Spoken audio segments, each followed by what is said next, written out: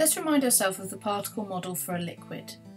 It will look something like this, with the particles close together, but the particles are able to move over each other and flow.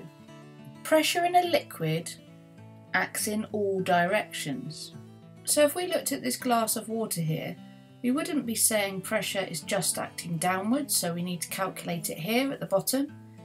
Because these particles are able to move and flow over each other, pressure acts in all directions within that liquid. Because the particles, as they're flowing around, will be colliding with each other and all of the sides of the container that they are in. So in a liquid, pressure acts in all directions. Liquids cannot be compressed because their particles are close together, and this actually makes liquids really useful, because if you apply pressure on a liquid, the liquid can transfer the pressure somewhere else. Let's look at this in terms of a brake system. When you want to slow down on your bike, you apply a force to this lever here, so you're applying pressure to the liquid within this wire. And this wire contains brake fluid, so this is full up with a liquid.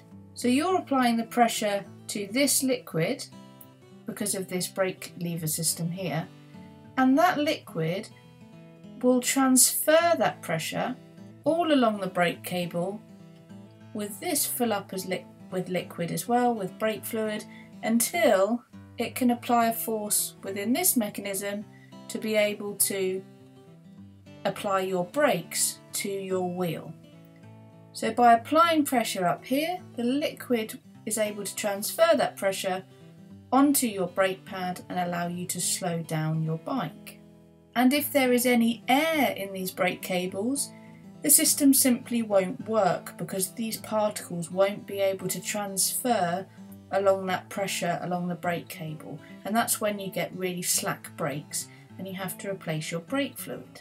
In fluids, pressure increases with depth. So if we had this container full of water with 3 holes coming out of it, if we say that pressure increases with depth, can you have a think about what it would look like if we opened all of these holes to allow the water out? Well, it would look a little something like this. The top hole here is under the least pressure, so we have less of a force applied to the water at the top. Whereas if you go down, you see this hole here, this is under the most pressure because it's deepest, and pressure increases with depth. So here we get a much greater force pushing out the water so it travels a lot further.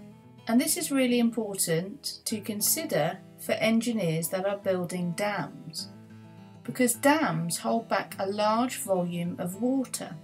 So at the top here, behind this wall, there'll be a big reservoir storing water. And because pressure increases with depth, as you can see in the picture, the walls are much thicker at the bottom.